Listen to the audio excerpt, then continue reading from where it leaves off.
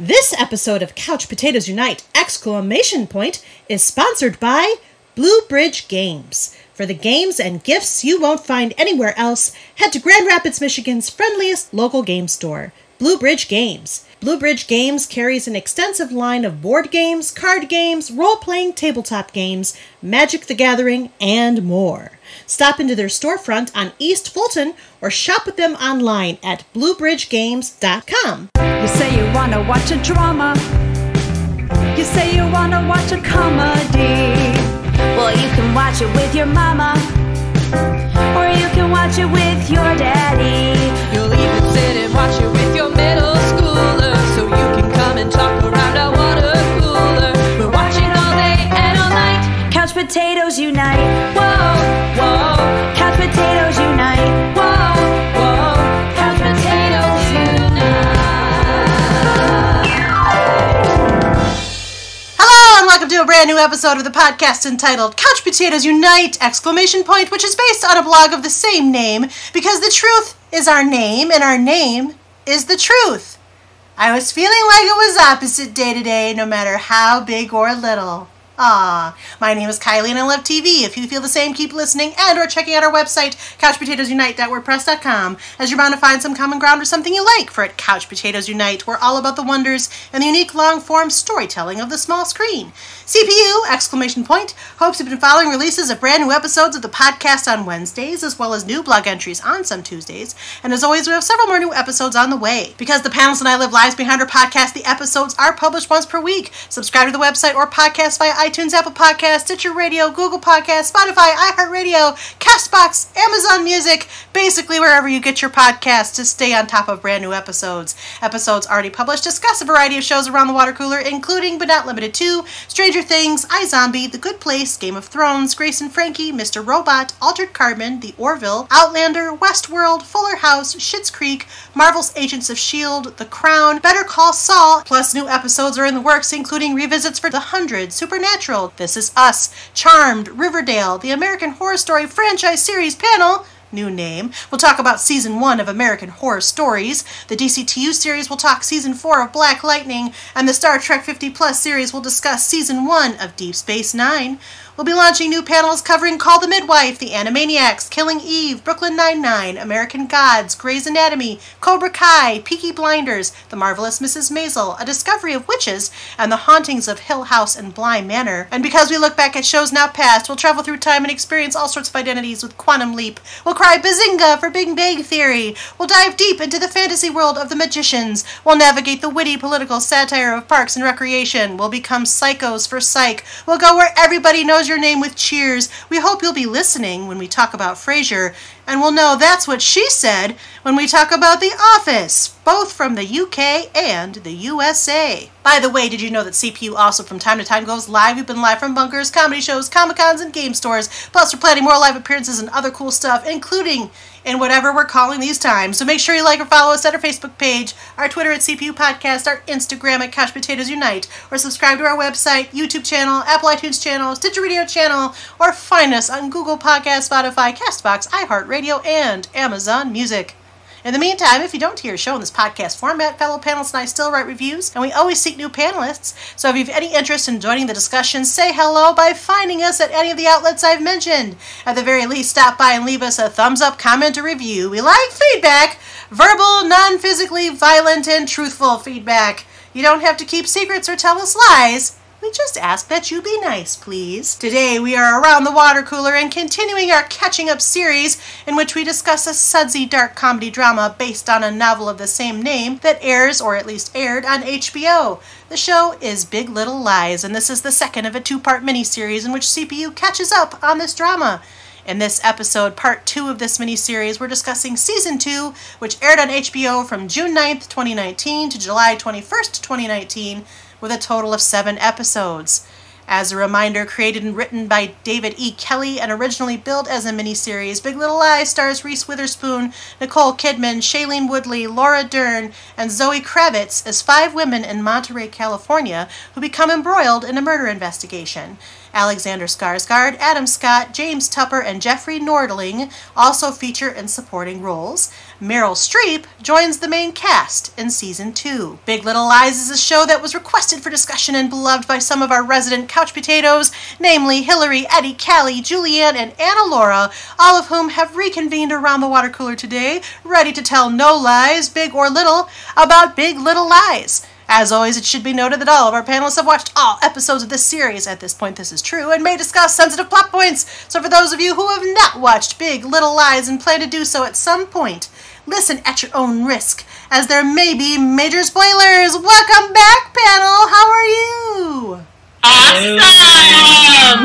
Are you ready to tell the truth about Season 2 of these Big Little Lies? Yes. Full Sure. truth, nothing but the truth. Exactly, just like you said it. Okay, great! I don't know what this means, but what I can tell you is that because we're doing a catching up miniseries, I am going to ask you to rate your interest in the show after Season 2 along the standard CPU character question that changes with each show we do. And I did tweak the character question a smidge, a tiny bit. There's a few extra characters, and then we had some character changes, and then maybe a death spoiler or two. So I have a new character question that I'm going to have you rate your interest in Season 2 along, and it goes like this. After Season 2, would you say you love this show?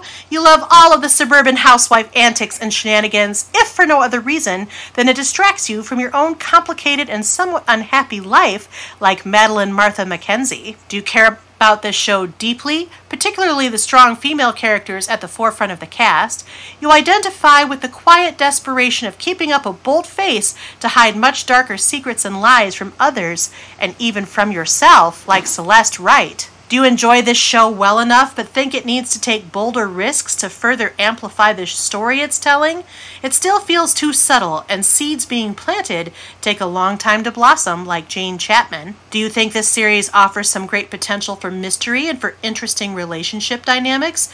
You're willing to go with the flow with all of it, at least until you find yourself forced to fight for what you love, or against what you hate, about it, like Bonnie Howard Carlson. Have you grown to like this show more than you did in Season 1? It offers a great portrayal of the complexity of women's lives, particularly in examining how women treat, support, or denigrate each other, which you think was better depicted in the second season, like Renata Klein. Do you have no real interest in this show? You find that the main characters seem devoid of love and interest in their fellow humans, and or you are oblivious to some of the larger subtexts of this complex drama, like Ed Mackenzie. Do you care very little for this show? You think that the main character is a real piece of work, and you'd rather move on with your new life and your new wife or spouse, like Nathan Carlson. Do you sort of hate this show? Though you love the main characters, particularly Madeline, you'd rather live your own life, watch something else, and definitely not go to college, like Abigail Carlson. Do you only watch this show because your spouse watches it, and she, he, or they are clearly running the household,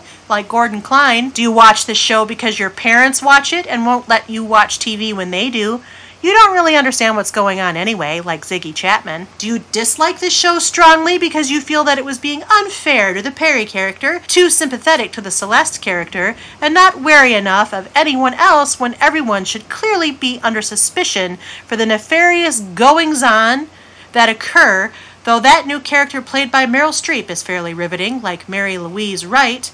Or you stopped watching this show because you realized that you were unhealthily obsessed with it and its characters, particularly with Celeste, and found yourself taking out your aggression in entirely bad ways to express your passion for it, or because you, spoiler, died in the Season 1 finale, like Perry Wright. Who would like to start amidst this torrential rain that is apparently happening right now in my neck of the woods?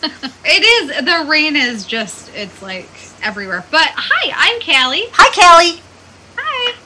And I am a Madeline and Bonnie. I notoriously take two, so I'm a Madeline and Bonnie this time, which is a little bit different from my last time. Yes, last time you were Madeline and Celeste. Mm-hmm. So what brings about the change? I don't know. I just like the Bonnie character intriguing of what is happening in investigations and her relationships, especially with her parents and all of that I like. So I think that is the change for me. All right. Welcome back, Callie. Callie, you went first. Would you like to do the dynamics of the panel? Oh, sure. I am Kylie and Hillary's sister-in-law, so I'm married to their brother. Who will never appear on a podcast. No. That would be some funny shit if he did. It really would. He just doesn't, he's not a big public speaker. But his opinions are hilarious, and that is the true loss. Okay. That's fair, Callie. Welcome back. So she segued me, so I'm going to go. And I am Hillary, of whom she just spoke. Hi, Hillary, of whom she just spoke. And I also notoriously have a hard time picking just one character. I often feel many of the descriptions apply, or at least a couple. I'm going to say that mine hasn't really changed from the first one. I'm still Madeline. I know a lot of people feel that the second season maybe necessarily isn't as strong as the first season, but I still really enjoyed it, which I'll get into, and I would still say that I really loved the show. And then I'm still going to say I'm Celeste because the reason that I still really love it is because of these female characters and there are some high points that are just so perfect because of the female characters that I just still have to say that I love it. So we'll talk about that more. All right. Mine hasn't really changed. Fair enough. Welcome back, Hillary, my sister. Hi, I'm Julianne. Hi, Julianne. So this time around, I'm also choosing two. I chose two last time. I chose Madeline and Celeste, but this time I think I'm more Celeste and Bonnie. I think probably for the reasons that Callie said with Bonnie, like I enjoyed following her story this season. I enjoyed seeing her interact with her parents. You get a lot more introspective into her character in this season, so I really appreciate that. But also, like, I love the strong female characters at the center of the story and enjoy, like, watching their interactions and how they play off of each other. Fair enough. Welcome back, Julianne. Hey, I'll go next. Okay. Hi, I'm Eddie. Hi, Eddie. Hello. Mine has not changed. I believe I was Jane and Bonnie last time, and it stayed the same for me. I will agree with Hillary that I did not like season 2 as much as I liked season 1. However, I think the concepts for the that the show had were very good. I just felt like they could have been better, and I feel like season 2, they didn't really know how to wrap it up because the story was already wrapped up, but I feel like we'll get there, and we'll talk about that. So Fair enough. Welcome back, Eddie. Hey! Hello, I'm Anna Laura. Hi, Anna Laura. Hello.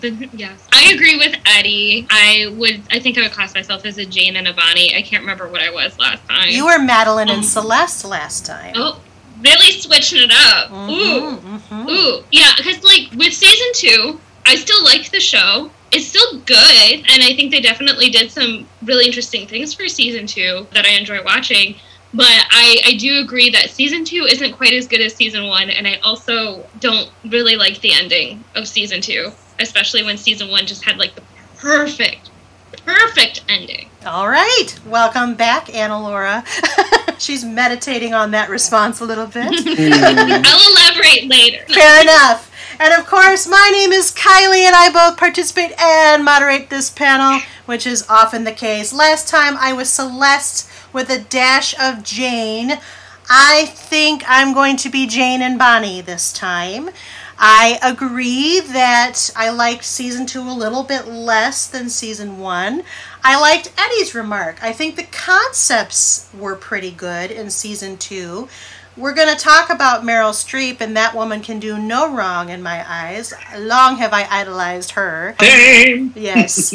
But I also agree with Anna. I think even like the world, yeah. Yes. But I also agree with Anna Laura's observation that in some ways season 1 had the perfect ending, whereas season 2, which was not based on a source novel but was entirely of the scriptwriter's making, didn't land in a place that felt as satisfying as the end of the first season. And so we're going to talk about that. We're here to talk about season 2 of Big Little Lies. Big Little Lies, which has not been canceled or renewed by HBO. There's a lot of talk and rumor about them wanting to make a third season, but they have a bunch of movie stars in this cast, so I don't know how that's going to happen. We'll talk about that. But before we get there, we're going to talk about season 2, which basically had 2 major plot lines.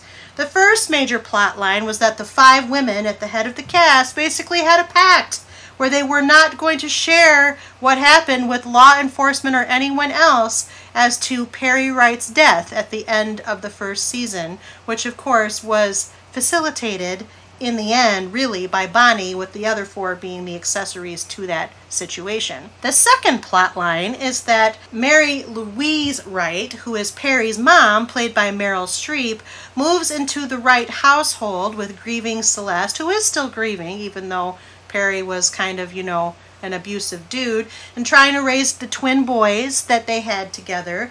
And so she comes in and starts getting to be very suspicious about everything and all related to Perry's death. She doesn't believe that it was just a fall down some steps. She's not wrong, but she goes about some very interesting investigations into her daughter-in-law and her daughter-in-law's friends. So that is the main subject of season 2. Tell me, what did you like? What didn't you like? I loved Meryl Streep. There we go. Let's just get that out of the way. Yeah, let's just talk about this. Let's just get that out of the way. She did great. I loved her. She was the worst mother-in-law in the world. Absolute nightmare. But We she was all also, hated her, right? We all hated her. That's the point. We were supposed to. Because the level... For real, the level of discomfort, the best adjective for me, and I know that, yes, like Eddie was just saying, totally purposeful, but everything she did, her facial expressions, the way she emoted, it was just unsettling. Mm-hmm. I agree. It made you hate her, and you're supposed to hate her. She did her job. But I feel like she hated Celeste before, they even got married. She had a huge chip on her shoulder.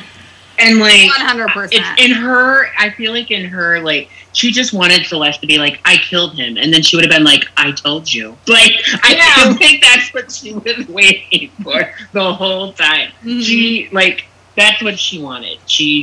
And then she hated everybody that, I think there was an interaction between her and, oh my God, why can't I think of her name? Sorry. Reese Witherspoon. I'll use her real name. How she was just like, oh, you're just a blonde. What? Or short. She said something about short people. Oh, yeah, short people. Julianne, you took offense, didn't you?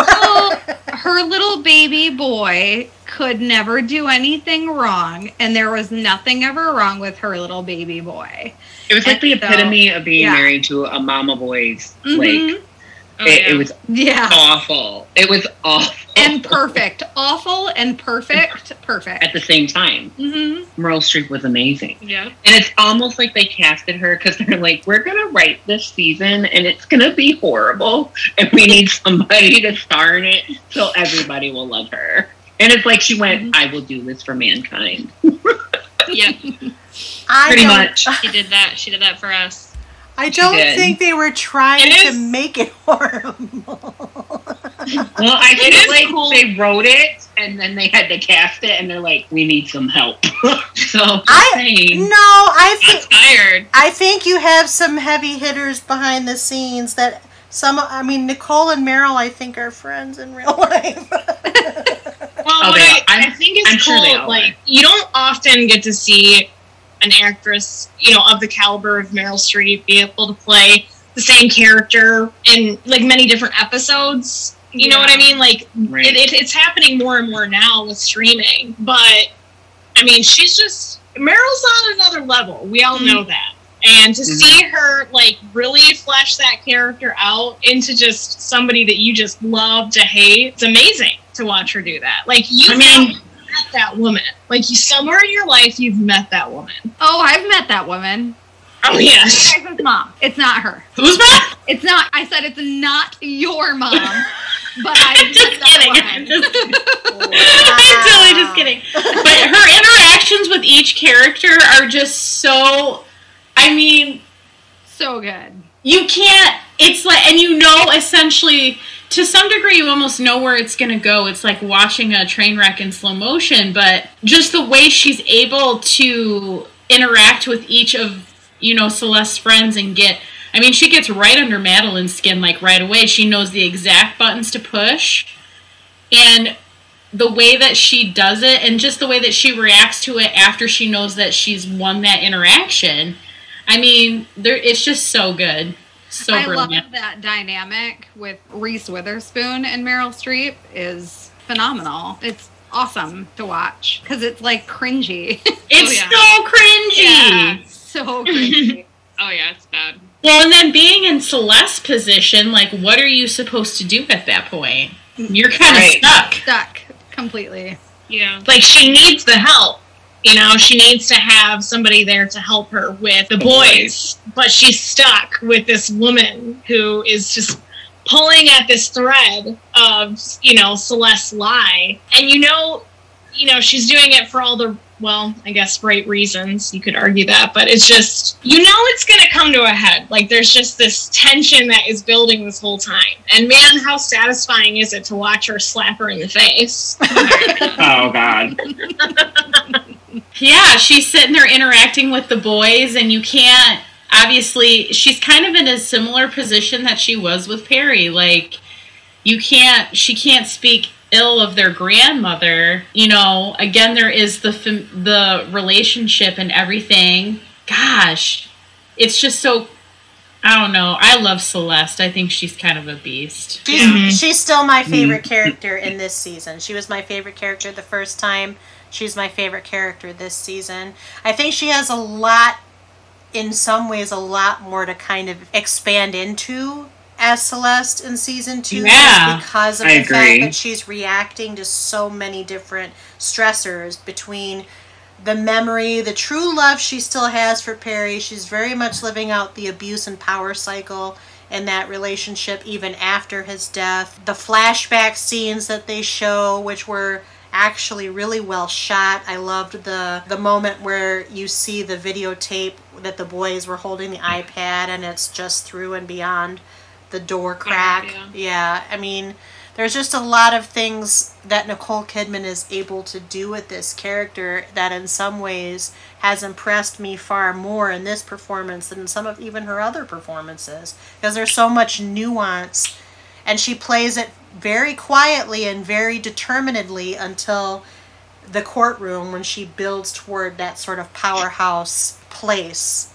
as the attorney defending herself in a way. Yeah, since you've already brought it up, that's easily my favorite episode of the whole season. Easily. The whole courtroom thing. I would 100% agree with you. That whole build towards everything happening and her finally laying into her mother-in-law and just putting her in her place and doing it in such a smart, intelligent, and then bringing that realism of what she was going through to the forefront so everyone could truly see, while she's still grieving, while she's still trying to accept what her relationship was, while she's still dealing with this mother-in-law who has tried to manipulate every part of her situation since without any sort of understanding of what she's been through. This is the reason why I still enjoy season 2, because we've talked about it in our other podcast, but character development really drives how much I fall into a show, and just everything that happens with Celeste alone, even in that one episode, makes that whole season worth it to me. And she was, because you also feel everybody's reaction too. I mean, once everybody finally gets to full on experience, and to know that even her closest friends, like, even if they kind of knew, to like really know what it was that she's been dealing with this whole time, and still showing up and walking into that courtroom and saying, don't you tell me how I am as a mom and how I care about my boys. I mean, that to me is seriously, like Kylie said, probably one of the most powerful performances that I've seen in like a really long time. well, yes, she was trying to take those boys away from her. She was trying to take custody of those boys. Like, you're going to do everything you can to fight for that, you know? Those are your children. So, yeah, I totally agree. It's like, stunning. I like how they had her portray the realness of grieving.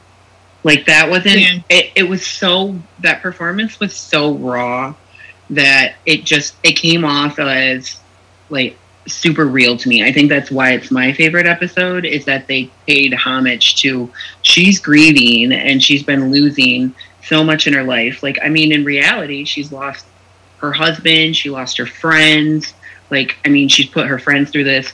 She's losing her boys because her boys don't have a father anymore, and she doesn't know exactly what to do.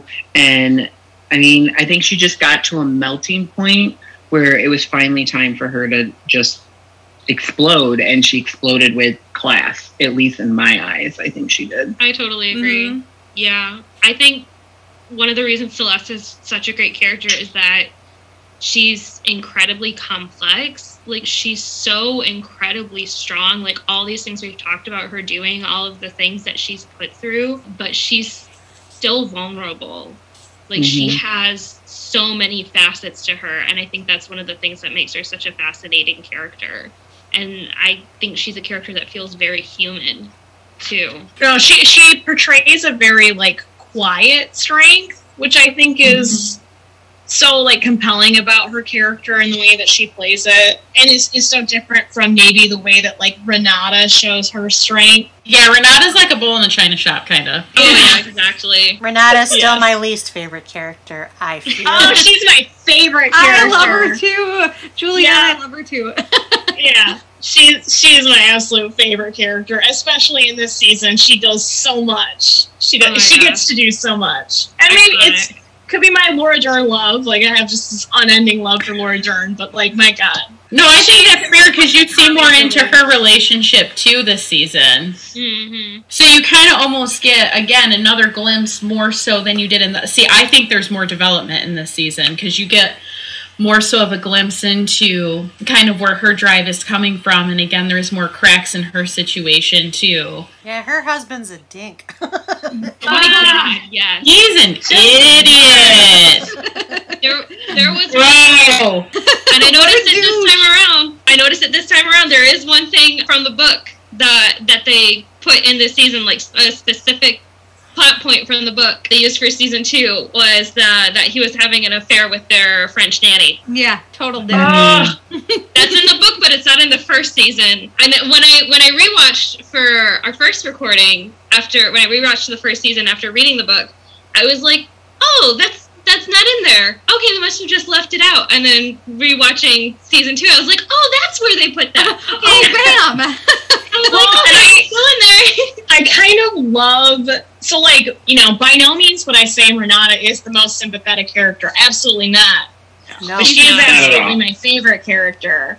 And I think part of why is, like, the unraveling that happens with her and her husband. Like, it is episode by episode this, like, the hits just keep on coming. Like, finding out they're bankrupt. And then, you know, going through the embarrassment of, like, losing all the possessions in your home, and then going to that. And it's everything that she's built. Yeah, right. Yeah, it's all hers. Like, it's all my favorite hers. thing is when she screams, "It's my money." She like screams it like 5 times. She's like, she does not go to visit him because she loves him. She literally goes because she's like, "You stole my life. Like, how am I gonna live without fancy things?"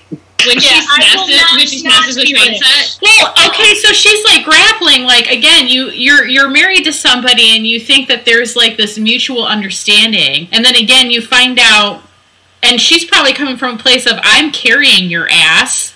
Yeah. Mm-hmm. Yeah. And then this is what's coming from this, and on top of it, you're screwing the nanny. Like, I would have lost my balls too.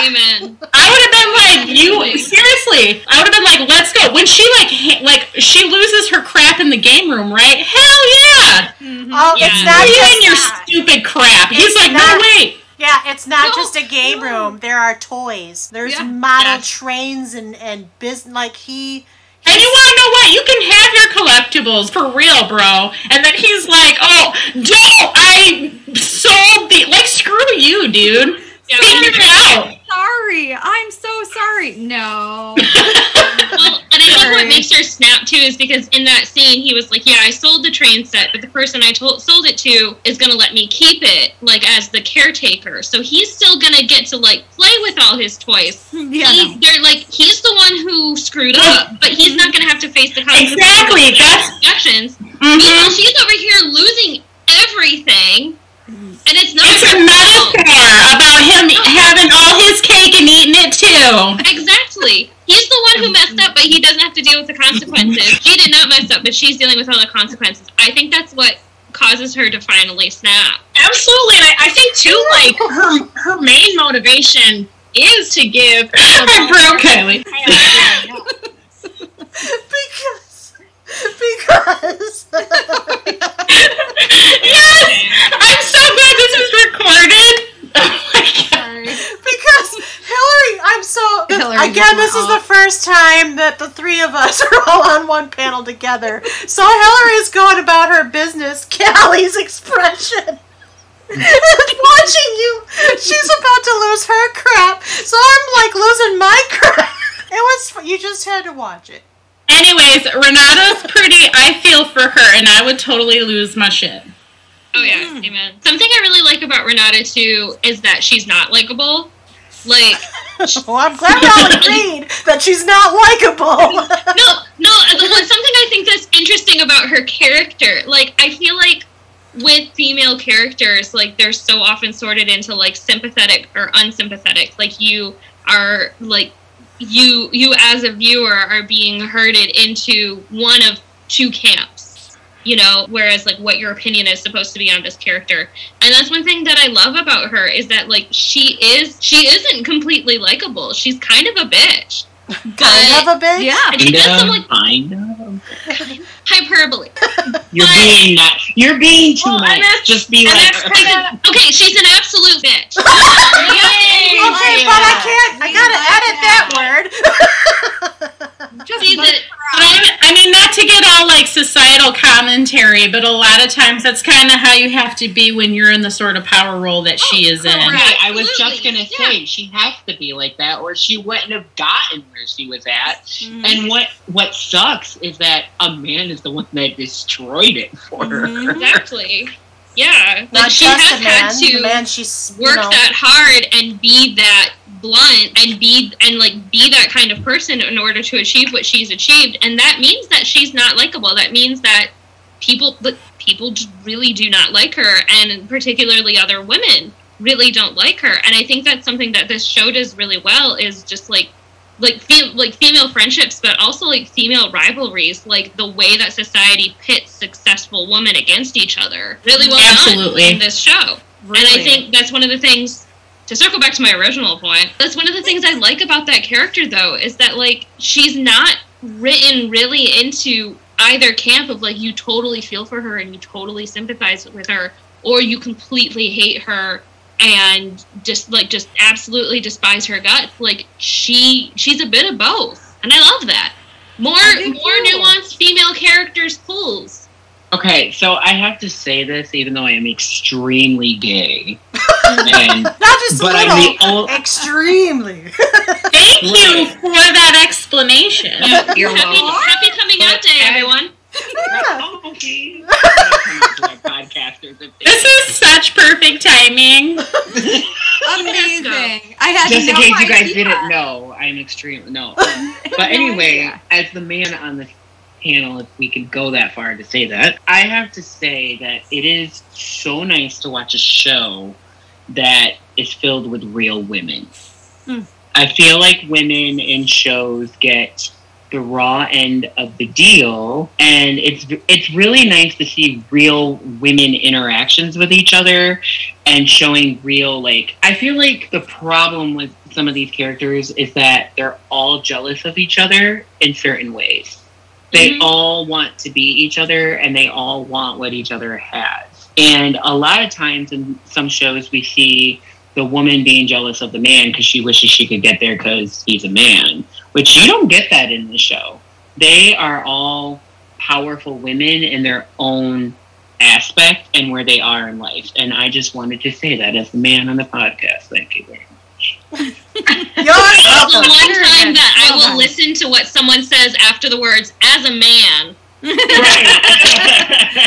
He should have said as a gay man. And He did. He started off being extremely gay. He started off by saying he was extremely gay, so I guess that counts. Right. He appropriately prefaced and qualified. Right. Not that a heterosexual man can't have an opinion, however, yes. No, they're never allowed to have any opinions. This is going to go over well. If you're listening to this, tweet at us, CMU Podcast, about how you feel about this gender commentary. But extremely gay, Big Little Lies. That should be the hashtag for this episode. The hidden hashtag, extremely gay. But he's right, though. I feel like I do know all of these women. But I've known all of these women. I've known all of these women in my life. So yeah, for sure. Yeah. I get it. So speaking of knowing these women, we've talked about probably the strongest personalities and certainly the strongest in terms of fame, I guess, actors. But we also have Jane and we also have Bonnie. And in some ways, Jane maybe wasn't as omnipresent in this season as she was in the first season because her son wasn't at the center of it quite as much. However, Bonnie was much more at the center than she was in the first season. So talk about those two. I really like Zoe Kravitz. I love her. Yeah, she's so good. She's so good. Her. I said this in the last one, but I really can't wait for her to be Catwoman.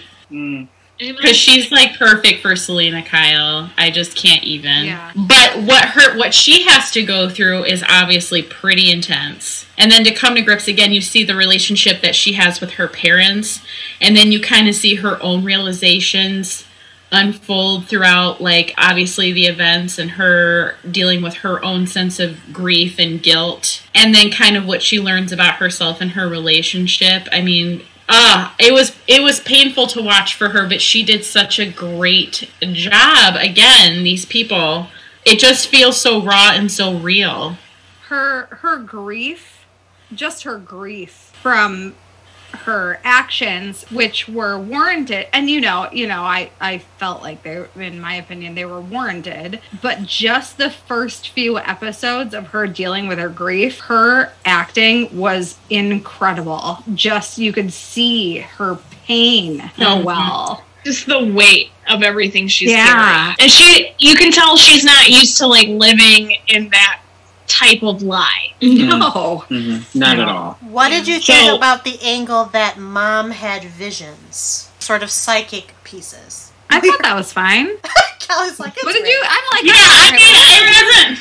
I thought it was interesting. I could have done without it. Yeah. I didn't really care. I mean, it was really just so she could be say to, Nathan, you don't know where you at? You don't know. That's basically all that was for. Yeah. Was so that she could call him out for being a crap husband. Yeah. Was basically having it. And not being aware.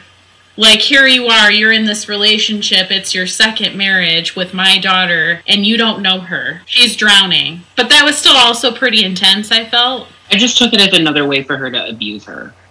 To control her. To control her. Oh, it was. Mm-hmm. Yeah. But I do have to say that what I love about what I feel led Bonnie to do what she did for Celeste wasn't because of a man. No. I love that she just did it because she was abused, and being abused, just period, is crap. So I loved that we learned that she was abused, but that, I don't love that we learned she was abused, but it was defensive. It was a defensive mechanism. Right. Yeah. Pure and simple. Yeah. I think that a lot of people probably would have still had that sort of reaction even without her history. Correct. Right. It just added to her layers. She's an onion, Right. But for most shows and most writers, they would have made I just used a real name. They would have made Bonnie be abused by a man so that she could relate. That's what I love the whole dynamic of her story, how it's still related, that abuse, at the end of the day, sexual, mental, whatever it is. It's still abuse.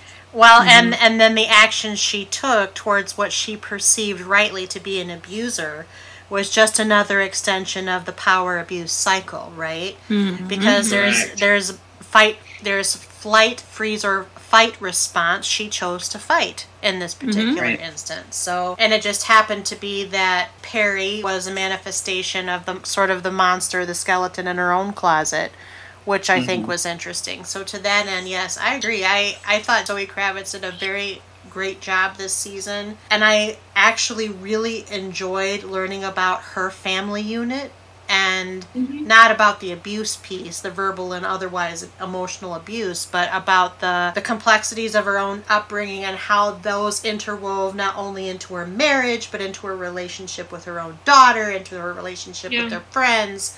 I mean, I think the best part of this show to me goes even beyond the relationships between the 5 core women. It's their families and how they all interrelate as a village, if you will. And this The Breakfast Club. Sorry. And everything relates back. Sorry, I didn't mean to throw you up. Seriously, like everything relates back to The Breakfast Club. She's right, though. We learned very little about her background in the first season. Correct. We knew hardly anything about her in the first season, and then we got all of this information in the second. So it was a nice, like, segue into her life. Yeah. The show does, particularly I think in the second season, the show does intergenerational trauma really well. And Kylie, you were kind of saying this earlier, like how that environment that she grew up in affected her, made her the person that she is, to a certain extent dictates how she interacts with her own child and in her own marriage. Like, those environments affect you like that. Even if you work through them, like, you're like, obviously it's not like saying if you grew up in an abusive household, mentally, emotionally, physically, whatever, like, there's no hope. Obviously there is hope, but it does stick with you, and if you don't deconstruct that, it will perpetuate itself. And I think that's something I think particularly with those 2 family units, with Bonnie and her mom and that family, as well as with Mary Louise and Celeste, seeing how, for instance, Mary Louise parented Perry dictated what kind of father and husband he was and what kind of home environment it created with him and Celeste and their boys, and then how that's affecting the boys. And I think that's one of the things that adds to the stakes of that whole question with the custody between Mary Louise and Celeste, is that court case, that question is going to determine not just who raises these boys, but probably ultimately what kind of men they're going to turn out to be. Because we see that Mary Louise is making excuses for Perry, blind to his behavior, not willing to even entertain the possibility that he could have hurt Celeste or anyone else. Can't even, like, when she finds out that Ziggy is Perry's son, like, immediate denial. And then when it becomes kind of impossible for her to deny that he's Ziggy's father, switches immediately to victim blaming. And then you contrast that with Celeste when she finds out that I think it was Max that was bullying Amabella in season 1. One of the twins was bullying the little girl because he's mirroring that behavior that he sees his father treating his mother with. She steps in, she stops it, she addresses it. So 2 very different ways of handling that. Absolutely. So speaking of Ziggy, how about Jane's part of the story? I think this would probably be like one of the season 2 misses for me. Like, I just felt like Jane's story was not as compelling this season. To make way for characters to have, like, more compelling arcs. Like, because of the arc we have with Bonnie, like, I was kind of okay with that trade-off, but I don't know, it kind of felt like they were like, well, Jane is still here, we're just gonna kind of, like, put her over here. I mean, what else were they... I felt like she wasn't needed. What else were they supposed to do with her? Her abuser has been identified, her child's father has been identified. Like, what? That was the whole, like, first season, was this person. That was the whole first season, and we're done with that. So we just needed her son to become, like, a hookup doctor. He was so big on them being together. That's what we needed. What? Yeah, you're right. It's like she was just kind of... Are you talking about her flirtation with that guy? Yes. Yeah. Yeah. I do love him. That actor is on one of my other favorite shows. He's in The Alienist, and so when I first saw it, I remember being like, "Oh, look who it is!" But how is that show? How is The Alienist? I love that book. So good. So good. Oh my god. Really? So is I'm obsessed with the book. Addie, you've watched it? Yes. You want me to add you to the panel that Anna seated I her? knew that was coming. Do it. I'm gonna not talk about that more because this will turn into an Alias podcast panel. Which is not this pod. That's another podcast, which is apparently on our list because Anna's very excited about it. P.S. Side note, Hillary, like the moment you said Breakfast Club, all that's going through my head now are Breakfast Club quotes. Most predominantly, I'm trying out for a scholarship is what's going through my head. I mean, the whole movie is quotable. I can't believe you did that to me. I'm sorry. What is happening? I know. It's one of my top 5s of all time. It was relatable. I would just like to throw out it was to good. everybody how this podcast is going is how season 2 of the show went. It was everywhere. It was everywhere. Yeah, that's right. See, we're on theme. We might not be on maybe. I was gonna say maybe all them girls were drinking Aldi wine. We don't own any or sponsorship from Aldi. Aldi did not give us permission. But we love it. Anyways, we love it.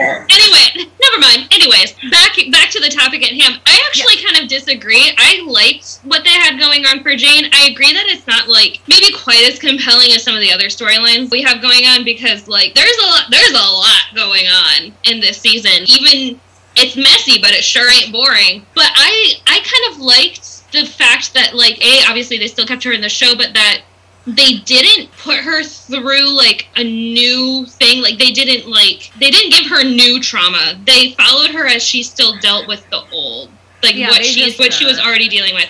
Because I feel like so often in media, characters who have had something traumatic happen to them, and they, especially if they keep it a secret, you know, they divulge their secret. At the end, we find out what happened. They confront their attacker, their abuser, you know, whatever, and then that's it. That's the end. And it's kind of implied that once you have that confrontation, then poof, your trauma is gone. And that's obviously not how any of this works. So I kind of liked the fact that like her, like not only is she still related to the main plot, which is we're trying to keep this a secret, but her kind of thing that she has going on individually is that she's just trying to be a normal person. Like she is just trying to build. Like, and I love that for her. I want that for her so much. Like she deserves it. And I do think that there's still some compelling scenes with her, some compelling moments, especially as she's like working through her fear, basically her fear of intimacy, both emotional and physical. Because I do understand what that's like, to try to want so bad to trust another person after you've been hurt, and having such a hard time with that, and not knowing that it's not a reflection of the person that you're now with, and not wanting them to feel like it's their fault, but also feeling that like, you know, pushing yourself is hurting yourself more, and like feeling bad because this other person has to deal with your trauma when they haven't done anything. Like that's, to me, that is really compelling, and it's, like I said, it's something I understand. So watching her scenes actually meant a lot to me. I feel like Anna Laura has these glasses on that peer directly into everybody's soul. Me and my little Warby Parker glasses. Just we also don't own any rights to advertise Warby Parker. That she just like sees the struggles in everybody and feels like everybody is giving their best to offer. Do you know what I mean? Like this outlook of life, Anna Laura, that you have. So you're like, no, she's a character. She's there for a purpose, and there's a reason for it. We're all just just trying our best, okay? Well, and if it makes You sweet soul, you sweetheart. You've got a sweet soul. I try so hard, and I think it is very funny when people say stuff like this to me, because I don't think of myself as that kind of person. I think of myself as I don't know. I think of myself as like a very uncharitable person, but I guess I work very hard to try to be understanding, and I guess it's working. So it is working. It is working. Well, you got it, girl. I mean, unlocked. Yeah. I think you're dripping with empathy, actually. Yeah, exactly. Which is not a bad thing. I'm also a very empathic person, but yeah. Anyways, good job, Anna Laura. But I agree with everything that you said about Jane. And I think watching her, I think they purposely pulled back from that. It was purposeful. But still watching her go through the pain, she still was going through a lot of pain. Mm-hmm. It just was a different kind. Yeah. And it was just the ripple effect. And it's showing, again, it's kind of subjects that a lot of stories shy away from. Mm-hmm. There's a lot of people out there that have experienced what Jane has experienced. And that is cause and effect. And you're getting to see it in a very real way. And I think it's almost educational and important for people to see. And I think that Shailene Woodley did a really good job. I do have to say, I like with Jane how they showed how she was still traumatized from being like raped and whatnot, and how when she got into a relationship that she wanted to express those feelings, that it's really hard to move on. And I like how they showed how raw that truly can be, and that it's emotional, and it's emotionally hard to move forward from that. I would echo that the day job that I shouldn't quit really kind of traffics in this sort of stuff, which is why I keep saying things like the power control cycle, power abuse cycle. But I also agree. I liked the fact that even though she wasn't quite as present, the way she was used in the story were in a very purposeful way and showing very much that aftermath. Because she really had two pieces. It was trying to become intimate with somebody in a loving and romantic way, in a way she felt comfortable to express physically, emotionally, and so on after her trauma, but also dealing with the fact that she was parenting a child of this union who was learning that his real father was Perry and that he was not the nicest dude on the block. And so he had a lot of uncomfortable questions, especially when Mary Louise started inserting herself into their lives, trying to forge a relationship when she could finally accept the idea that was so creepy. Totally just literally forgot about that part. Disgusting. Meryl Streep, that level of unsettling again that I was talking about. Yeah. She was like stalking them. Yeah. She's like, she was just dropping in out of the blue and just being very direct. Like, I think I deserve a relationship with him too. And it's like, meanwhile, this poor child is still being bullied at school. Yeah. And bullied for a whole different reason. Yeah. Yeah. Ziggy is a tank. Yeah. I'm going through some stuff. Yeah. For sure. I love the way, too, that Jane parents Ziggy. Just, like, generally, I think I maybe said this during the season 1 panel, but, like, I think especially in season 2, as he's starting to learn all of these, like, really terrible things about his biological father, the way that she explains it all to him, the way that she is honest with him about it, that she's explaining what these words mean, because, like, he didn't know what assault meant. He didn't know that word, so she explains it in a way that, like, a 6-7-year-old child could understand. Like, she's being open with him about it. She's being truthful with him about it, but she is bringing it to his level. And I think she's also doing her best to understand that, like, his biological father's actions don't have any bearing on who Ziggy is. Where she's like, you're my child, you're my son. And again, like, bringing it back to that whole theme of intergenerational trauma, where she's very much doing her best to parent Ziggy because she loves him and because she doesn't want him to have to carry that burden. Yeah. What about I agree with everything you just said. Yeah. What about the husbands? Aside from Renata's, we talked about Gordon for a little bit and his dinkdom. What about the other husbands, like Ed, for example, and Madeline? Dude, and I love Adam Scott. I know, me too. Yeah. I also love Adam Scott.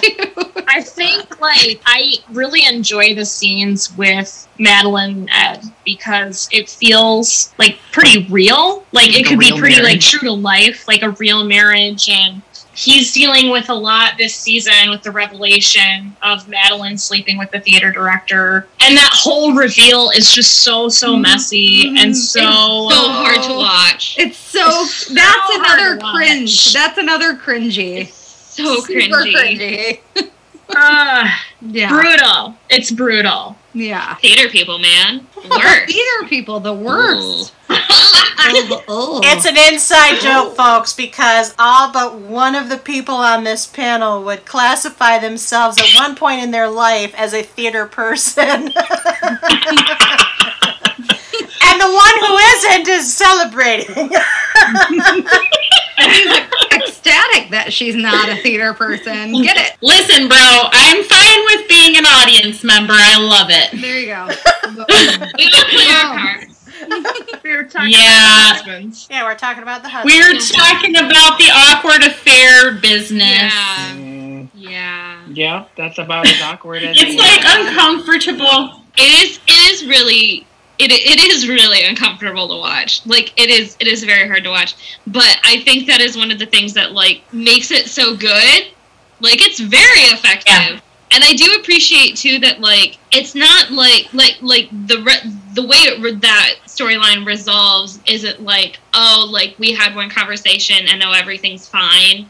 Like, this show doesn't do pretty little bows, and that's something that I appreciate, because that's not how real life is. Like, they make a commitment to, like, they renew their vows, and they, you know, kind of recommit to their marriage, but, like, acknowledging that it's gonna take work, that, like, that symbol of renewing their vows isn't, like, a, like, slap some spackle on it, our marriage is fine now. Spackle. I don't know. Well, I mean, plus it's almost because my perception of it is like sometimes when people veer off, or I feel like statistically a lot of people veer off because of maybe there is something fundamentally missing, and my perception of Madeline is just like, I mean, maybe there is a little bit of truth to that, but I still feel like it was just more in her character at that moment, where she was just more giving into the weaknesses of everything. So that almost made it more complicated. One of my favorite scenes from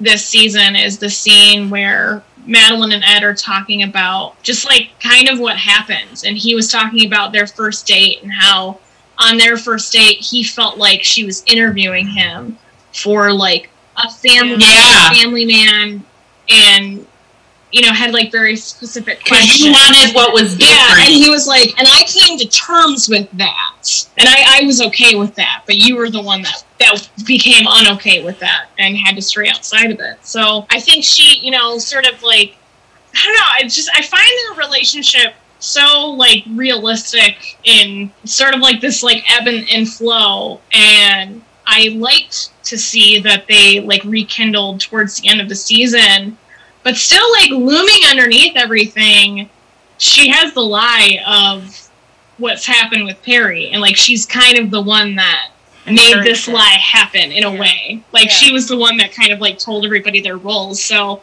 when they're, like, recommitting to their relationship at the end, like, as much as I love that scene, like, there is sort of this, like, storm cloud over it for me where I'm like, but she still has one more lie that he doesn't know about. I think that with that situation, too, it opens up the question of, like, when you are in a committed relationship like that, are you actually obligated to share everything with that person when the secret is someone else's? And I think it comes up, like, when it gets revealed to the kind of the characters outside that core group that Perry is Ziggy's father, and he finds out about it, and he's mad that she didn't tell him, and she's like, well, it wasn't my secret to tell. Like, that was kind of Jane and Celeste's thing. Like, I think it does kind of open up that question, like, is she obligated to tell him that, or should she keep the secret for her friends? Like, And I think that is a difficult situation. I think one of the It's another thought. I was going to say, I think one of the interesting facets of this season generally, but that kind of is really driven home by the Madeline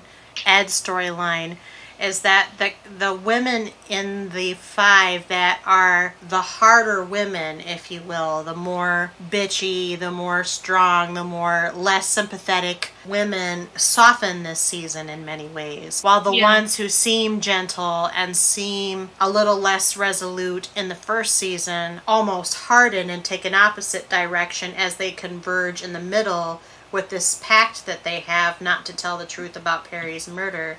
And so it's interesting to consider whether or not somebody said it might have been Hillary or you, Anna, whether or not Madeline is being real in these moments, especially with Ed. You know, I think that the way I took it, especially by the end of the season, was that some part of her is still always going to be that Madeline that we met from the very first episode. But I do think she's learned some lessons through everything that's happened, just like Celeste has, just like Jane has, just like Bonnie has, just like Renata has. And I think that even if it might not execute terribly perfectly, if there is a season 3, I imagine they'd be building on this storyline. I think she sincerely believes she's going to try, because she does love Ed on some level. Yeah, I think she does love him. But I think there will always be secrets. Yeah, especially with those two, because there's that's the one observation that I think you can easily make, and there is very little dispute about, is they're so different. Ed and Madeline are so different. From the very first time you meet them, you wonder, now how did that happen, other than he's such a dramatic swing from Nathan. Nathan, Which is an interesting point. Like, maybe Madeline fell in love with an idealized version of what it is to be in a relationship with someone, She fell in love with the idea of him, maybe not him so much. But maybe so, maybe now it does become more about that, because she is a version of herself who has learned these lessons. But, at the end of the day, Ed is most concerned about their truth and the intimacy and the honesty in their relationship. And if that is something that he really values, not knowing this level of lie, having that come to light I would think it would end. That would destroy them. That would end them. This is why I like shows like this, because you can continue to, and we talk about this since half these people are in the Breaking Bad and Better Call Saul. Like, shows like that are just extremely, it leaves you with so much to analyze and so many because it's so ambiguous. There's so many ways you can really perceive and analyze what's happening. That's a really who knows? I was going to say that's a really interesting comparison, because if you think about it, they're two totally different genres and entirely different shows. But the commonalities that the Breaking Bad 2 shows have and Big Little Lies have is this incredibly nuanced, complex, not cookie-cutter character work and beautiful direction and cinematography behind it. And secondarily, good soundtracks, because I love the soundtrack on this show. Oh, so good. The soundtrack on the other two are... Julie, I immediately thought, Julianne! Yep. She loves this. Yes. Yeah, I do. I do. It's like, this would already be on a Spotify playlist for me, pretty much, everything in this show. It just is so moody. It just sets the scene so well. Yeah. Hillary, did I say did you want to say now? You forgot. No, I think you tapped off what I was already starting to say. Cool. I mean, basically, it's dope. It's dope. Hashtag it's dope. Hashtag. Is that this and Breaking Bad? Well, yes, Breaking Bad is it's awesome. It's all dope. I haven't watched Breaking Bad. Don't yell at me. Don't yell at me. What? Don't yell at me. In the hell? Don't yell at me. This was my life until last year, so I sympathize and commiserate with you. No, I'm sorry. I know. I know it's on my list. I know it's on my list. I'm working on it. I can attest that it's totes worth it. It's worth it. It's worth it. Very, very, very much so. My sisters say it's worth it, and they have good opinions and taste. So I trust them. So yes, it's on my list. Fair enough. Girl. I know, don't be mad. Me. I'm kicked out of the family now. I'm just kicked out of the family. No, I don't think so. I was like, not over that. That's what family's so far. We're gonna help you. She almost didn't get that out. That's funny. We're gonna help you. We're gonna help you. Anyways, is there anything else you want to say about season 2 of Big Little Lies, the show we're talking about? Oh yes. Yeah. Can we talk about that ending? I feel like that's what. Oh yeah, that's really what we started off with, and Yeah. And But we're bringing it right back around. and Eddie is like moaning in the corner. I know, he's like ready. Go. I do not like that ending. I actually. That's the whole freaking point. That's why. It's so bad. Well, if we ever, which is a big if, as previously discussed, if we ever get a season 3, I think, like, if they explore the implications of them doing that, then it could be worth it. Who would like to explain what happens in the ending? Who would like to set that up for the listener? What happens at the end? Okay, so in the ending of Big Little Lies season 2, all the ladies meet on the beach like they have been all season. Anytime anything happens, they meet on the beach and they're like, "Oh no, we're gonna get found out." And then they're like, no, we can't say anything. Just don't say anything. And then they don't say anything. But this time, they walk into, there's this like kind of emotional scene. They're all getting out of their cars. I think it goes black for a second too. Yes, like they're all getting out of their cars and walking into the police station together. They walk into the police station together. And then credits. And credits. And that's it. And I literally, evidently I can't say the word I actually said, but I said, what the heck? And evidently, after watching it for the first time, I deleted that ending from my memory. I guess I was so mad about it, I just straight up deleted it. Because when I rewatched it for this panel, I was like, what the heck? This makes me so mad. And I was like, how did I forget about this? I'm so mad. Potty mouth. I know. She's how dare I substituting say for that? what she actually said. That was the most perfect setup I've ever heard ever. That was beautiful. Perfect. That was a beautiful recap, by the way. It was. It was amazing. And what's crazy about it is that was more exciting than actually watching the show. I'm glad I could provide that for you. I'm glad I could give you all that experience. I feel like the blackout on the screen, I remembered when the screen blacks out, I'm like, is that it? I was like, oh, okay, no, there's more. Okay, great. And then when they went into the police station, I was like, is this another blackout? Is there, like, what's that? Oh. I'm sorry, what? See, and here's the thing. Because is the ending for season 1 kind of a cliffhanger? Yes, absolutely. You see them all together on the beach, and you see these, like, binoculars that they're looking through, and then you, like, so you know that cop is still watching them, like, she's still suspicious. And so you're left with this, like, oh, they're all, like, you're presented with this kind of, like, picture-perfect ending, but then there's still this kind of, like, I don't know if I want to say gloom, there's still this, like, threat hanging over them, and it cuts to black. And that was supposed to be all we ever got.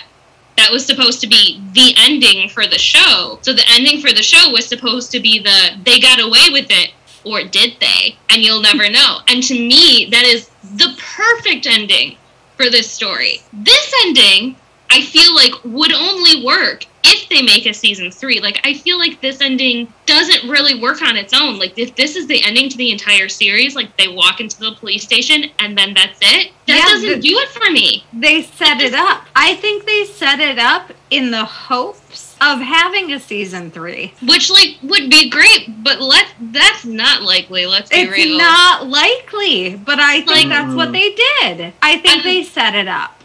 And I don't like that. I do not like when shows... You don't? I guess they're getting to know each other in now. a general manner, I don't really like it when shows do that, where they do, like, cliffhangers without being able to resolve it. Without you need to know that there is at least the prospect. Yes. Without the written contract of a next season. Yes. But they don't have that. To me, I know I might sound like a little bit of a hypocrite because I just said that season 1 is a cliffhanger. It was the perfect ending. The thing I like about that is its ambiguity. I feel like that's a good example of an ambiguous ending. You don't think there's ambiguity with this ending? That's what I was going to say, because I actually don't really have too much of a problem with this ending. I don't either. Because I think it doesn't necessarily mean they went into the police station, they confessed everything, and they all went to jail forever. Like, I agree 100% with Julianne. I don't think they went in there and confessed. I think it's almost like... They want you to think that's what's happening. You don't necessarily know.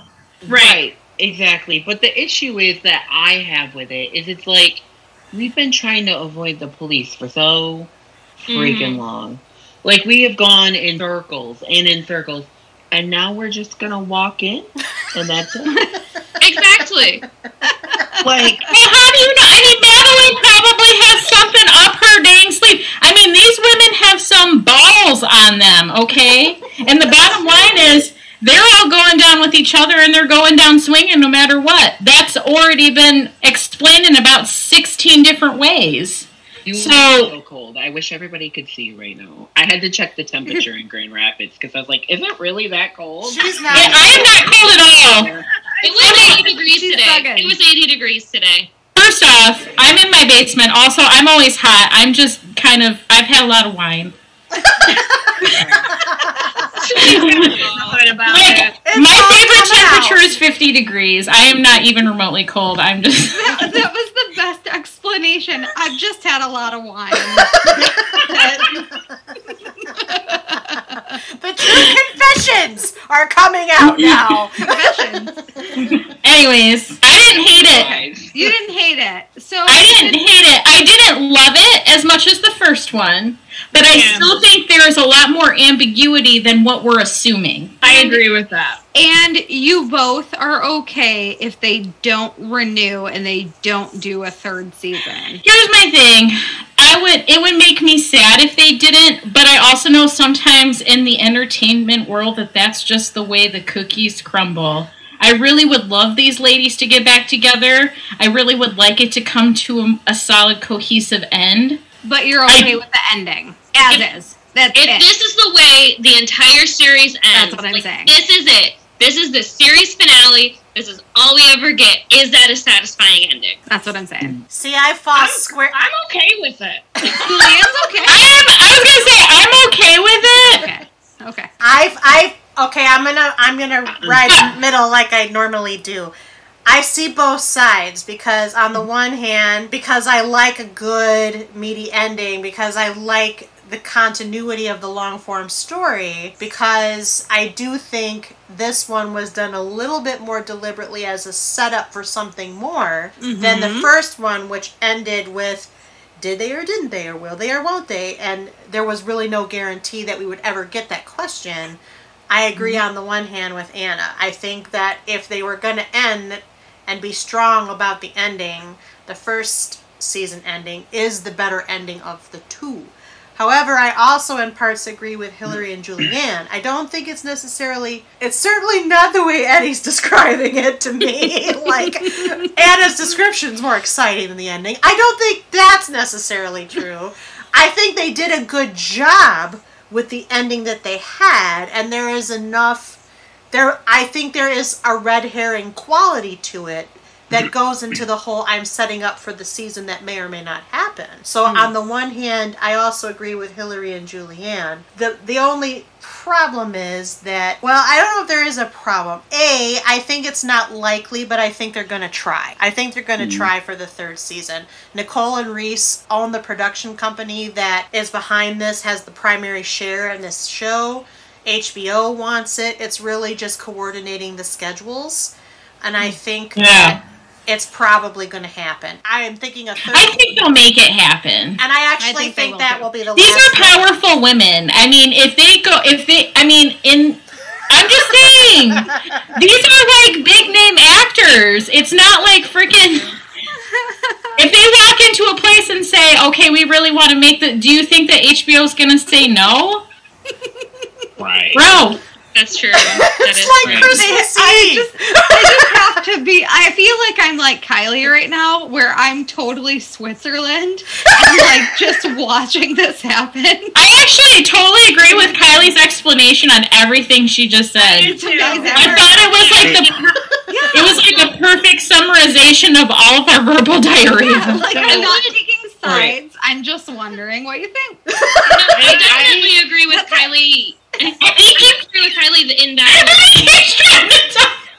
One at a time. You go. So what I will say though is, Thanks, if Julianne. I had 6 seasons with these characters, and this is how the season ended, I might be a little miffed about it. Okay. Having had 2 seasons with them, I was kind of like, okay. So now that you say that, I'm not happy with the ending. However, I don't think I could handle a season 3. Only because what else can we do with the whole Perry thing? They'll find a way. I don't necessarily think Perry is going to be the main thrust of the 3rd season at all, because they're going to find a way. And I think that there's enough husband fodder with the other husbands. Great, we're going to do a time jump, and it's going to be about all the kids. I don't know about that either, but I will say that if they make a 3rd season, I would bet money it would be the last one, number 1. And number 2, I think the goal of the very hypothetical 3rd season would be to tell the audience how these 5 women ride off into the sunset, and if they even get that far. And whether or not because what the show kind of sets up in this end of the 2nd season is that they all have their individual relationships, and they've all worked so hard to deal with the fallouts of each of those individual relationships, regardless of what that is. But there's a lot of psychological trauma. There's a lot of really unhealthy toxicity roaming through the marriages of pretty much every character we see. Except for Jane, because she's not married. And even that relationship is very tenuous with her boyfriend because she's got her own traumas to deal with. Yep. I think what we're going to watch is how all of that converges into these 5 women becoming their own sort of family, which we see in season 2 quite a bit of. I think that's going to strengthen. And I think it's going to be how they reclaim the lives that they have been all shaken up, both by Perry's murder and by the various idiocies of their own choices or their spouse's choices in the case of Renata or whatever. I think that's what we're going to see. But I don't think it will be more than 1 more season, because I really don't know how they could squeeze this turnip any more than that. They really can't. Don't. No. Yeah. I mean, they're all working on so much. They're very busy that and too. famous and rich and beautiful and all that business. They all And got talented. stuff. But they also all loved this project, and it was a passion project for Nicole and Reese to develop the show, and it was a passion project. I mean, it was very controversial because they were up for awards in the limited series or miniseries category, and then they ended up renewing in season 2 right around the time that those nominations happened, so they had to reapply to be in regular categories, and it was a whole thing. And I just think it's because they had such a firm passion for the story and for the characters. And I think you've all elaborated as to why. They're very complex, they're very realistic, they're very nuanced, they're very layered. There's a lot of different pieces of the spectrum that they can play with the individual characters that they've got. And so I think to that end, they all are sincere about the fact that they want to do it again. It's just going to be... And I'm pretty sure all the women on the show are in other shows written by the writers of, like, the main writers of the show. I think you're thinking of that one on Hulu, which is called... Nine Perfect Strangers. Nine Perfect Strangers. But that's a miniseries. That's definitely not Strangers. But isn't Big Sky is also written by them, which Reese Witherspoon is on? Big Sky on ABC? Big Sky is David E. Kelly, but Reese Witherspoon isn't in it. That's Ryan Phillippe. Oh, rude. That's her Speaking of ex. ex-husband. Yeah. Speaking of ex-husband. I'm tired. The pills are kicking in. Everything comes full circle, yo. Thank you. Thank you. You're welcome. Is there anything else that you want to say about season 2 before I ask you some of the wrap-up, catching-up questions? I mean, I think if anything, people should still just enjoy it for the acting performances, but it is tough material to digest and delve into. Yeah. So be ready for all that, but... Good disclaimer, Hillary. Good job. I didn't even think about the disclaimers. This is drama. So. Yeah. Big trigger warning. I got some 3 rapid-fire questions. Are you ready, panel? Yes. Which did you like better, season 1 or season 2? Season 1. Season 1. That was unanimous. Season 1. And I think we explained as to why. Should they make a season 3? Yes or no? Yes. Yeah. Yes, it's just to justify the ending of season 2. Because honestly, I think if they make a season 3, that I could potentially eat my words about the ending of season 2. Okay, Nicole and Reese, you heard it. We gotta make Anna Laura eat them words. Right. Start campaigning for Big Little Lies season 3. Be like, we just want her to be wrong. I didn't answer. So what's your answer? I don't know. It depends on what they do, right? Eddie said no. Eddie he said said a straight, like, no. He was like, Eddie no. said no. Everybody else said yes. I'm gonna say yes because I really love those ladies. So okay, now that's horrible. If we're basing it just on them. Sorry. That's my only. Right. I'm gonna laugh when season 3 comes and it's dope. Okay, what's the last question? Eddie, why did you initially say she's on rare form because she's had too much wine? Eddie, that Aldi wine, man. Right? Why did you say no initially, but for Callie's, but the ladies? They're amazing actresses, and their stories are so that's powerful. What I said. But you said no. That's the question. I'm just reinforcing what you're saying. Oh, but why did you? Oh, you're agreeing with me. I thought you were like disagreeing with me. Oh, okay. No. Okay, we're good. Callie's like, I'm ready. Throwdown challenge. Okay, I'm totally not the only one that's had too much wine. Okay. I love you, Eddie. Continue to agree with me. Okay. But what I asked was, Eddie, why did you... You look like it's going to get too out of hand. Yeah. Why did you initially say no? I just think it's they've done so much good that I just feel like it's going to turn into a show that's just... It's going to be hard to watch. It's going to like, don't overstay your welcome. Pretty much. And it's going to turn into a show that I probably would only watch it because of the podcast, because we're going to podcast about it. And I would be afraid I'm going to jump shark, like, real quick, because the story is just going to get drawn out so quick and so fast. But based on the women that are in the show, the performances, I feel like a lot of the main characters in the show could have their own little spin-offs, and I would watch it.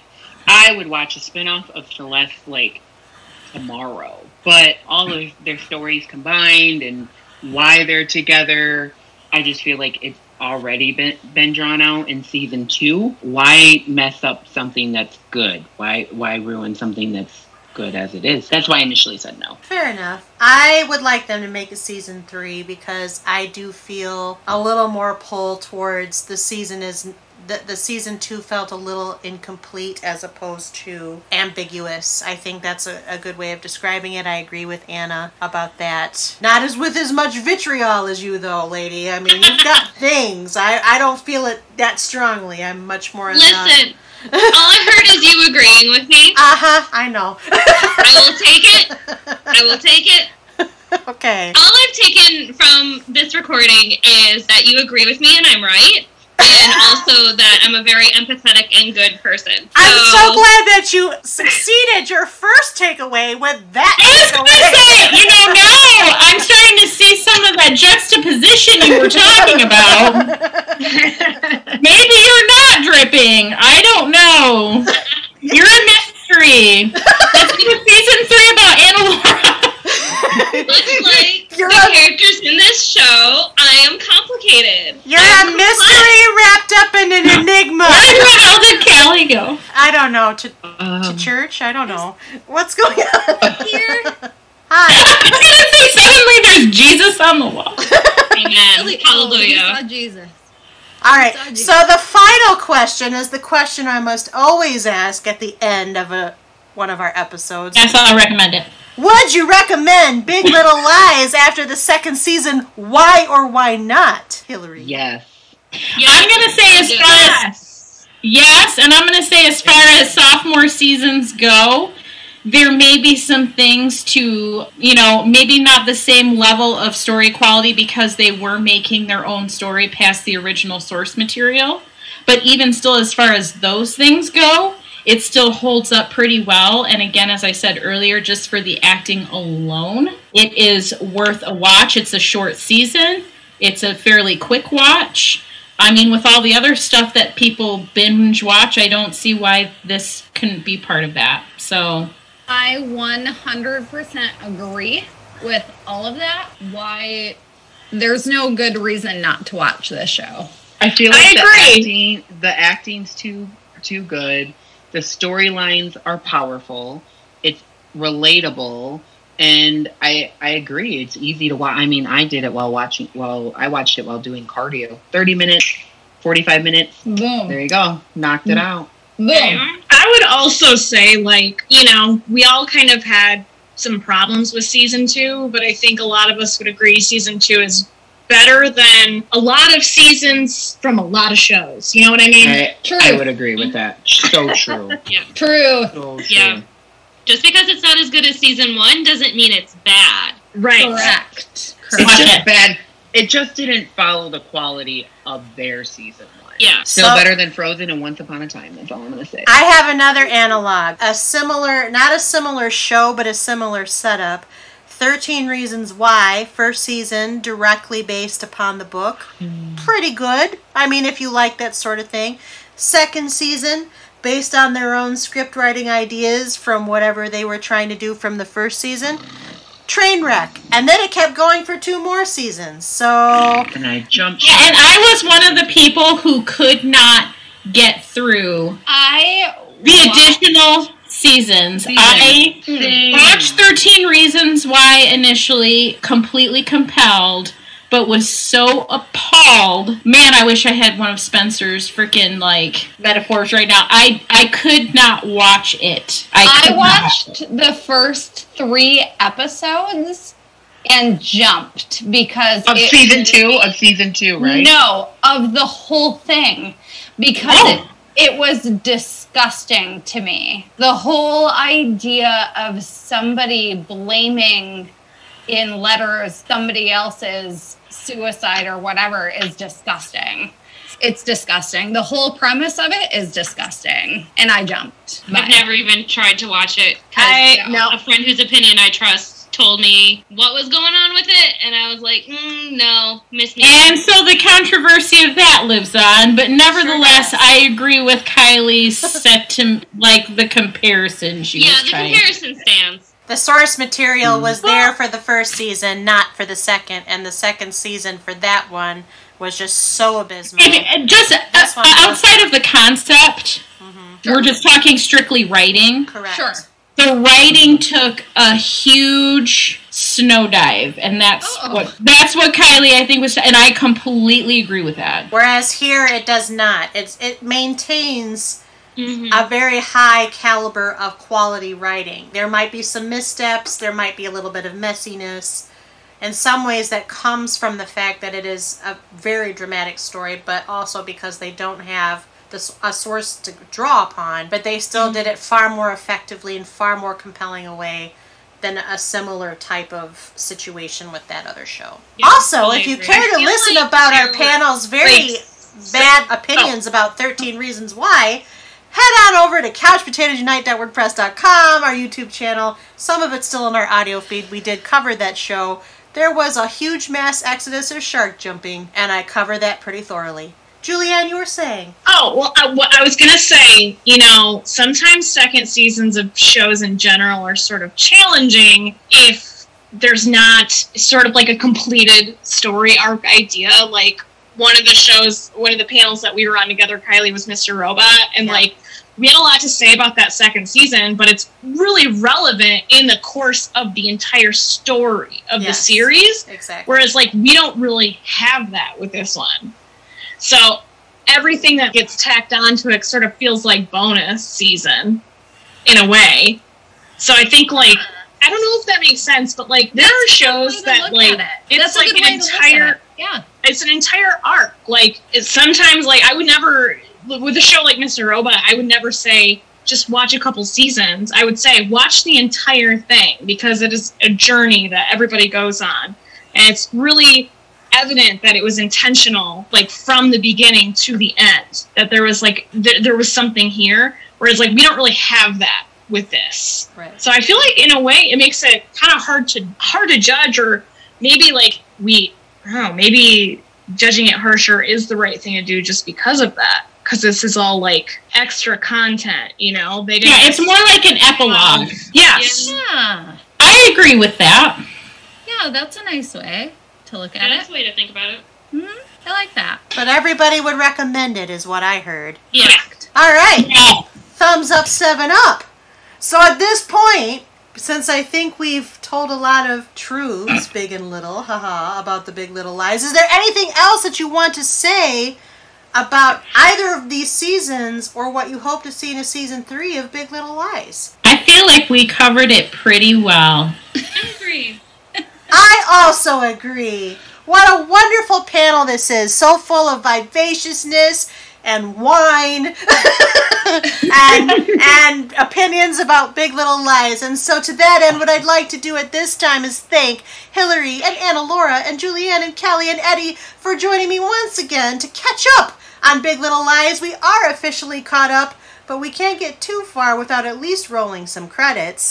Couch Potatoes Unite! Exclamation point was produced by Back Pocket Productions, run by yours truly, the Chief Couch Potato, which is really another way of saying executively produced by me, Kylie Piette. My associate producers are Krista Pennington and Selene Rezmer. I edit this podcast, and our logo is by Rebecca Wallace. Our marketing graphic artist is Krista. Our theme song was written by Sarah Milbratz and sung by Sarah, Amy McDaniel, and Kels Rezmer.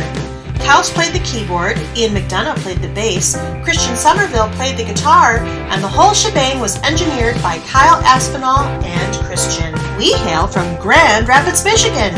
Please, if you like what you hear, take the time to rate us, give us stars, provide comments, or review us wherever you get your podcasts. Apple, Stitcher, Spotify, iHeartRadio, CastBox, and Amazon are just a few of the places you can find us, but we're also on YouTube. We have our website. Otherwise, feel free to tell us how we're doing, what we should add, subtract, keep, or toss. You know how it goes. And if you have suggestions for shows we might consider, contact us at our website where we have a guest book, by email at couchpotatoesunitepodcast@gmail.com, our Facebook, our Twitter at CPU Podcast, our Instagram at Couch Potatoes Unite, or wherever you get your podcasts. Though, of course, we add new and old shows to chat about around the water cooler all the time, and always have new episodes coming down the pipe. Just listen to our intros. If you miss old episodes or want to know in general what shows we cover, just search for us. Find us wherever you do searchable things on the internet. Don't forget that exclamation point, or contact us via our website, our email, our social media accounts, and stay up on all the new events and episodes by our humble little podcast, Couch Potatoes Unite! Exclamation point. Until the next time, all available seasons of Big Little Lies are available to stream on HBO or HBO Max, depending upon what you have. In the meantime, it is unclear when our Big Little Lies panel might next reconvene, as we've discussed, because it's unclear if Big Little Lies will be renewed.